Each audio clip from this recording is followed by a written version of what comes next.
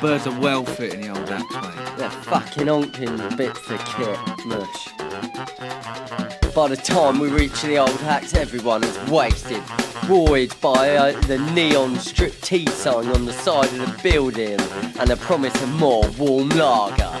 In many ways, the axe represents a spiritual nirvana of our journey. If you're looking for tawdry East End strip pub heaven, then this place delivers in spades. A Grade 2 listed building, like the Flying Scotsman. The interior is stunning, with what the British listed buildings website refers to as highly decorative, deep cove, cornice, frieze patterned with lions' heads, winged creatures and shells.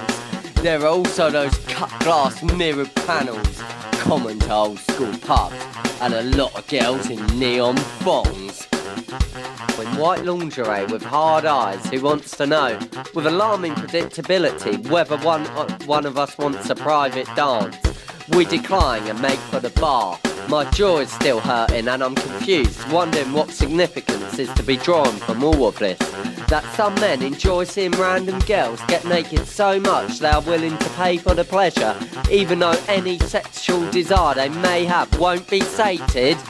Hardly a stunning insight. What is clear though, is that these are places where normally intimate human interaction has been codified and reduced to a cold commercial exchange.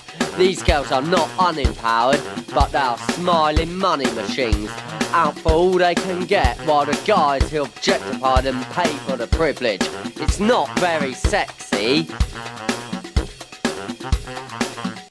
Yeah, tits.